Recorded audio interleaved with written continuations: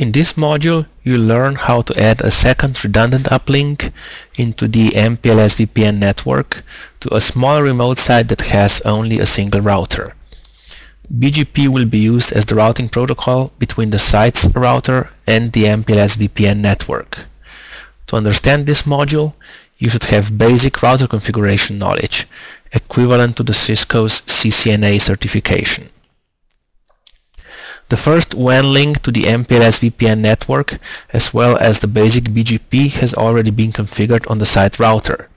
You will find the configuration details in the BGP in MPLS VPN single router site video. If you have no prior BGP experience, you should have watched that video to learn the basic configuration commands that we'll use in this module. The service provider has deployed a fast Ethernet connection to your site and given you these configuration parameters. You should be familiar with them. If you're not, please watch the previously mentioned BGP in MPLS VPN single router site module first. To deploy the new link, we'll configure the new fast Ethernet interface and add a new neighbor to the BGP routing process. Then we'll use various show commands to inspect the BGP session state, the BGP table, and the IP routing table. To configure the new uplink interface, we'll enter the router configuration mode, select the fast Ethernet interface, enable it, and configure its IP address. After enabling the interface, you should see a syslog message indicating that the interface is operational. To configure the new BGP neighbor, we'll select the BGP process in the router configuration mode and add a new BGP neighbor. We have to specify the neighbor's IP address and the autonomous system number in the neighbor command. After configuring the BGP neighbor, you should see a syslog message indicating that the BGP session with the new neighbor is active.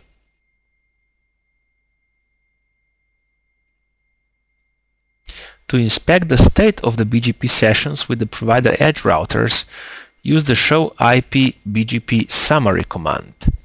The last column in the printout should be a number. Text in the last column indicates a problem. If the BGP sessions are not established within a minute, compare the parameters your service provider has given you with your configuration. After both BGP sessions have been established, the BGP table should contain two paths to each remote destination in your network. Use the show IP BGP command to verify that. The last step in the process is the check of the IP routing table with the show IP route command. As you can see, the IP routing table contains a single path toward each remote destination, although there are two paths in the BGP table. We can add an IP subnet to the show IP BGP command to display detailed parameters of all paths toward that subnet. The printout we get for the 10.0.1.1 prefix clearly indicates a problem. Although there are two almost identical paths in the BGP table, BGP routing process selects only one of them as the best path. As you've seen in the previous demonstration, BGP behaves differently than the other IP routing protocols. Even though it has two or more routes in the BGP table, it will always select only one of them as the best route and use it to forward the traffic. You can instruct BGP to use more than one path toward the destination with the maximum paths router configuration command. After entering that command, BGP routing process will still select a single best route, but it will transfer multiple routes into the IP routing table. The router will then use these routes to perform equal cost load sharing, meaning that each uplink interface will receive approximately the same amount of traffic. To achieve the best load sharing behavior, you should configure your router to use the Cisco Express Forwarding or CEF mechanism. You use the IPCEF global configuration command to enable CEF. Now let's see how this works in practice.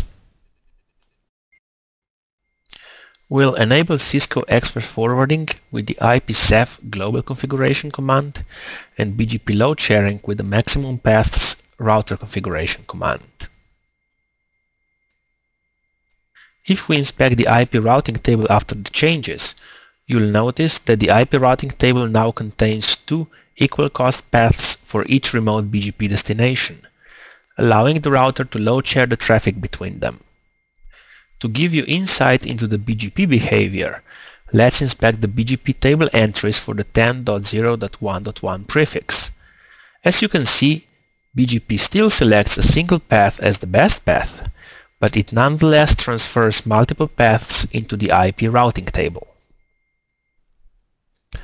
This slide summarizes the changes we've made to the router configuration. We've enabled Ceph, we've added another BGP neighbor, and configured BGP load sharing.